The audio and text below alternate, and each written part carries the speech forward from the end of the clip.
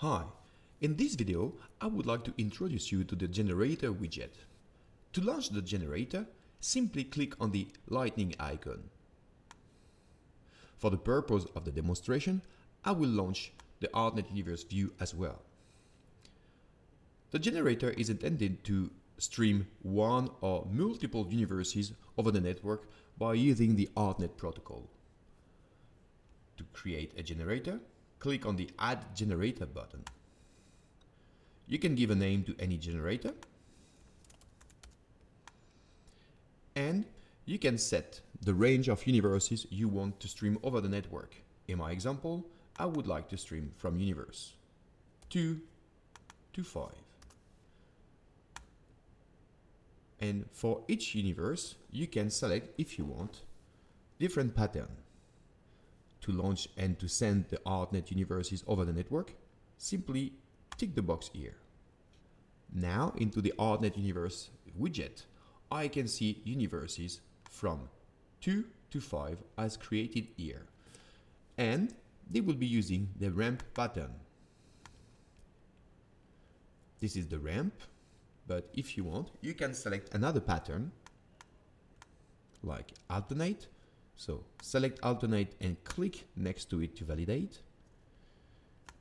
You can use the step pattern, which is coming. One single channel that can be useful to test the LED screens. The sign. The on-off.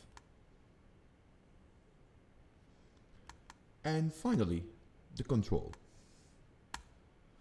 The control will offer you a small 24 channel desk.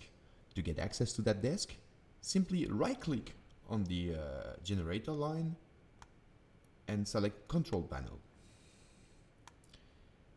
Here you can see the name of the generator, demo from universe 2 to 5, and I can play with a range of 24 channels, as you can see here, from 1 to 24, like this, and if I want to go further, I just change the range of channels. Additionally, you can also create quickly with the control button by pressing on the control button and A on Windows or the command button and A on Mac. You can quickly create a queue just to compare some values on your lighting universe. Here I press Command B, and now if I press A, I can compare those values. You can create multiple controllers like this by using separate universes if you want. You can flash the values as well. Alternatively, if you patch some devices into the patch menu, which is covered by a separate video, you can also see the name of the channels on that board. Thanks for watching.